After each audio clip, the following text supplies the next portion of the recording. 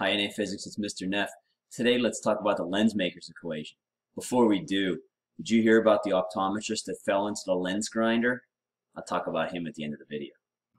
So if you've ever been to the eye doctor, they figure out what's going on with your eye, whether it's focusing the light too quickly and you are nearsighted, or if it's focusing it too slowly and you're farsighted, and then they are going to decide what lens would work for you.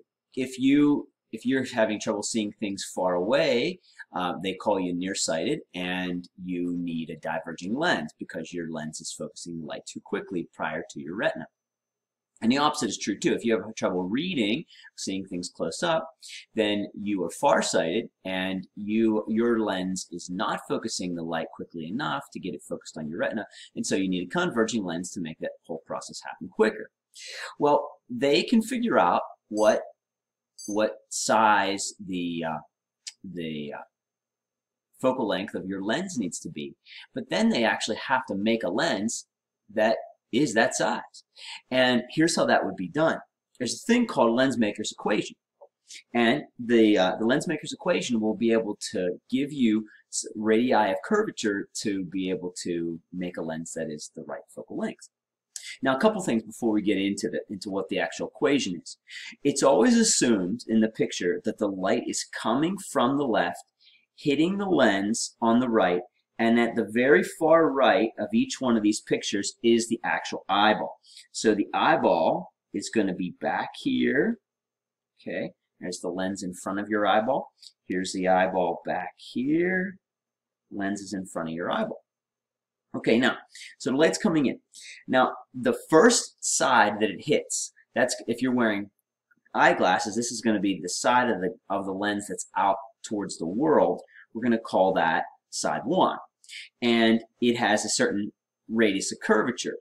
Either that radius of curvature is back behind, if it's shaped like this convex lens, or it's going to be shaped like this concave lens, and that radius of curvature of side 1 is going to be out in the world. Okay, so what I like to do, and if it's okay with you, I'm going to erase this eyeball for now, and I'll leave the other one for now. What I like to think of is I like to say, all right, so from the surface to the center, see I've drawn this arrow in here? If that arrow is going to the right, I call it positive, and if the arrow is going to the left, I call it negative. So I'm going to say that the first surface, this front surface that the light is hitting, and I'm calling it surface 1 because it's the first one that the light's hitting, I'm going to say that it's a positive surface. It's got a center of curvature that's over on the right. At the same time, then the light hits the second surface, and the second surface has a center of curvature that's over on the left, and so it is it's going to be a negative surface, and so there it is. Now, the opposite could be said about the diverging lens over here on the right. The light's going to hit it. First surface it hits is this one here, but now it has a center that's on the left, and so I'm going to say that that's a negative surface, negative curve, and then the second surface is this one, and it's going to have a positive curve. Okay. Now, why does that make this what we call a positive lens, and this what we call a negative lens or a diverging lens? Why? Why? Well, the Lensmaker's equation looks like this. And it says that 1 over the focal length, aka the power of the lens, aka what your actual eyeglass prescription is going to be in, is the reciprocal of the focal length. And so it is the index of refraction for the lens minus, now here we say 1 because most lenses especially eyeglass lenses, they function out in the air. But this is actually the environment's index of refraction. Now, a contact lens is going to be surrounded by eye fluid, tears, whatever you're going to call that. And so that 1 wouldn't be 1 necessarily for a contact lens. There's also a kind of microscope that is going to have oil between the objective lens and the specimen. And then, so this wouldn't be 1 in that case either. All that is to say, we're going to take that quantity and multiply it by those two radii. Remember, radius 1 is the first surface, we're going to see it on the left, and radius 2 is going to be the one on the right. It could be shaped like either one of those, but there we go. Now, look at something here. Why is a converging lens a positive lens? Because I'm going to take that radius 1, so think about this, the power, or the reciprocal of focal length, is n minus 1 times 1 over r1. Now, in this case, it's going to be a positive blah, blah, blah, minus 1 over r2, and it's going to be a negative blah, blah, blah. Now, you can see that all of that is going to come out to something positive. In contrast to that, if I did this exact same thing over with this one, it would be n minus 1 times 1 over radius 1, now that's negative blah, blah, blah, minus 1 over radius 2, positive blah, blah, blah. And all of that's going to come out negative. And so there we go. As I say, this gives us the power of the lens, how strong the lens is, how quickly the lens will focus the light. And that's really what your eyeglass prescription is going to be in too. And so you might know your eyeglass prescription as -1 or +4 or something like this. You're talking about the power of those lenses, and they're expressed in a unit called diopters, which are actually just reciprocals of meters.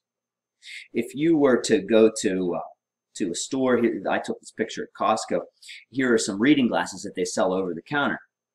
And the reading glasses will be labeled with positive blah, blah, blah. Well, reading glasses are converging lenses, and so they are going to have a power that's going to be positive some amount of diopters.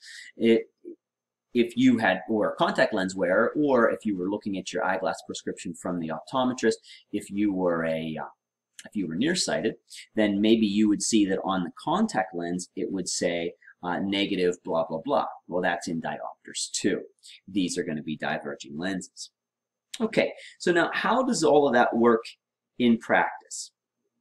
In this example, it says a glass converging lens, index of refraction 1.50, is designed to look like the lens in the figure. But I didn't draw the figure because I wanted to bring it up. It says the radius of the first surface is 15 centimeters and the radius of the second surface is 10. It says find the focal length of the lens and determine the position of the image for object distances at infinity, 3f, f, and f by 2. Okay, so if the radius of curvature is 15, then that means it's pretty far out to the center. And if it's pretty far out to the center, then that means it's pretty flat. So this is going to look something, first surface is going to be kind of flattish like that. Compared to the second surface, it's only going to be 10 centimeters to its center, and so it's going to look not nearly as flat. So I'm going to try to draw this one kind of a lot more bulgy like that.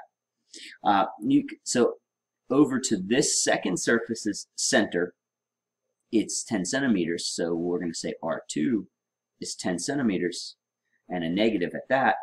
And then over to the first surface's center, it's a lot farther, and we're going to say R1 is positive 15 centimeters. And I call this one positive because it's going to the right versus the other one is going to the left. Okay, so what is focal length of this lens? Well, easy enough. The 1 over the focal length, or the power of the lens, is n minus 1 times 1 over radius 1 minus 1 over radius 2. And so I'm going to go 1.50 minus 1. I'm sure you probably would just do that in your head. And 1 over, that's going to be a positive 15 minus 1 over negative 10. If you wanted to, you could probably do this one in your head. Common denominator is going to be 30, and so I have 2/30ths, and I have 3/30ths, and so that's going to be 5/30ths, which is 1/6. Half of that is going to be 1/12. Now remember, that's not the answer, that's the reciprocal of the answer, and so it looks like the focal length is 12 centimeters on this.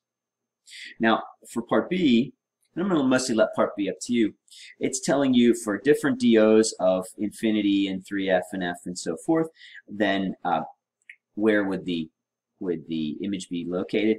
You're just going to use 1 over f equals 1 over do plus 1 over di to find those. Similar to that last one, this example says we have a diverging lens shaped like this figure, but again, I didn't want to show the figure just yet. I want to draw the figure. It says the radius of the first surface is 15 and the radius of the second surface is 10. Now, like I was just saying, if the radius is bigger, then that means it's going to be flatter, and so the first surface will be, I don't like that so much. Let me back that off, and I'm going to make it a little bit flatter. How about that? And the second surface a little bit less flat, so maybe more like that. Okay, and so there's our lens. Radius 1 has its surface over here on the left, so I'll make it negative 15 centimeters, and radius 2 is on the right, and so we'll make it positive 10 centimeters. And so now all I have to do is say that 1 over the focal length is n minus 1 times 1 over r1 plus 1 over r2, and so that's going to be 1.5 minus 1 times 1 over negative 15 plus 1 over 10. I noticed a mistake on here. You should have stopped me while I was going. That should have been a negative like that.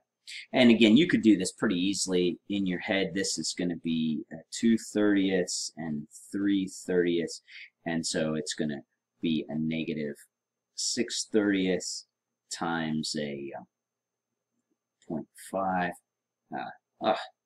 Mistakes are all over the place here. Negative 5/30 like that. And so that's going to be a sixth, and half of that is going to be negative 1/12. So now the focal length is not that negative 12th. The focal length is actually the reciprocal of that, negative 12 centimeters. Hey, before we leave you, did you hear about that optometrist that fell into the lens grinder? He made a spectacle of himself.